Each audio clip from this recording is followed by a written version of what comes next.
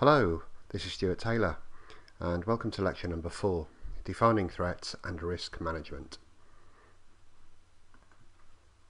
Risk management is the process of identifying, assessing and prioritizing risks and threats. A risk is an event that hasn't happened yet. Risk management seeks to establish the likelihood that an event will occur, and to establish the potential impact on your organisation should that event actually happen, and to define what action should be taken if it does. Risk management also seeks to eliminate risks where possible, and to minimise the impact of a risk that can't be totally eliminated. The risk management process usually starts with a risk assessment. Risk assessments should be made in two key areas: threats and vulnerabilities. The sources of potential attacks on your information systems in terms of threats are things like virus attacks, distributed denial of service attacks, malicious damage, possibly by disgruntled staff, natural disasters and so forth. Vulnerabilities, on the other hand, are specific flaws and or weaknesses that could be exploited by an attacker.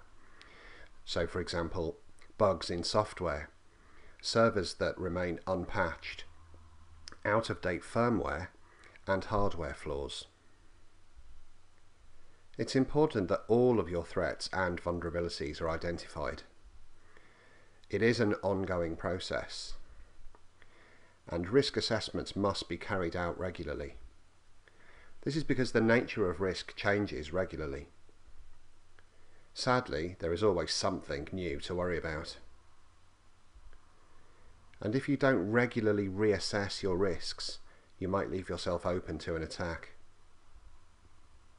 Once your risks are identified, you should evaluate each one based on two criteria: the likelihood of the threat happening, and the impact on the organisation if the threat came true and did actually happen. A simple risk matrix can help with this. As you can see, I've created a simple risk matrix here with 3 simple risks. And in the example, we're using the likelihood multiplied by the impact to give a total score for each risk. By doing that, you're able to prioritize your risks. We can see here that poor patching has a likelihood of only 1 and an impact rating of 2. So 1 times 2 is 2. The total score for this risk is 2. Out-of-date antivirus software, the likelihood is 2 and the impact is 3. 2 times 3 is 6. And legacy wireless encryption has a likelihood of 3 and an impact of 3. 3 threes are 9. So we now have an idea of the order in which we should tackle these 3 risks, with legacy wireless encryption having the highest priority, followed by out-of-date antivirus software, and finally poor patching. Each risk should have an owner.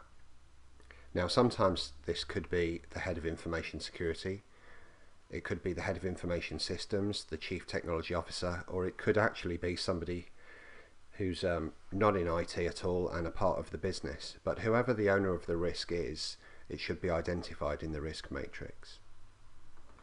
You may wish to also consider recording which of the 3 core security principles are affected by the risk, whether that's availability, confidentiality or integrity. And each risk should have a status, whether it's open, i.e. it's being worked on, or whether a solution has been approved, or whether it's been closed. This is a simple example of a risk matrix, and some organisations have documents that are highly detailed, much more detailed than this example. Sometimes though it's better to just keep it simple. A word of caution about impact. The value of assets does not always mean the financial value.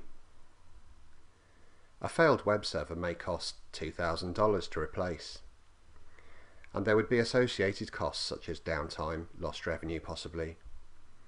But what about your brand? What about your reputation?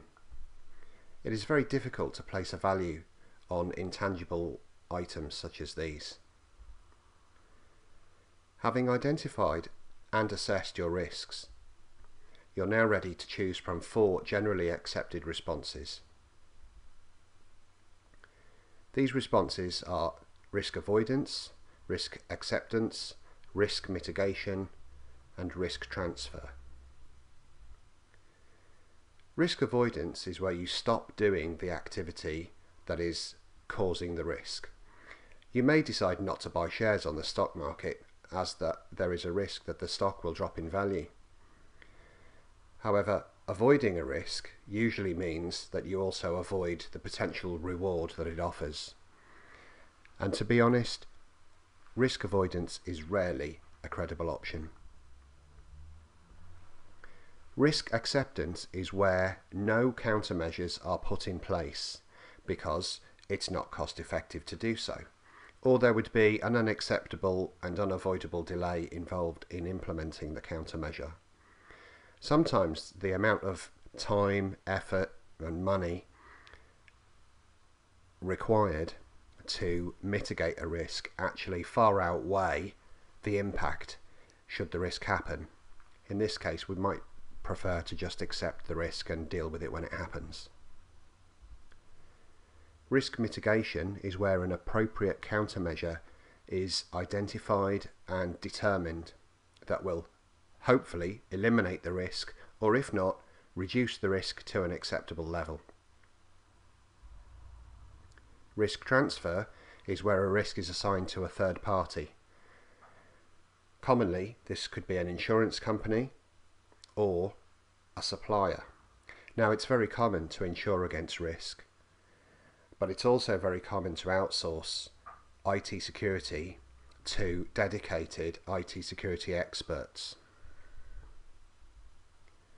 There is another term called residual risk, which refers to the amount of risk that remains with you if it has not been possible to totally eliminate it.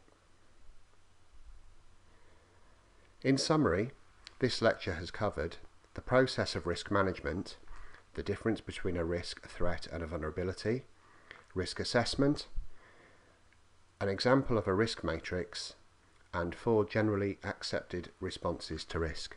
Thanks for watching. See you in the next video.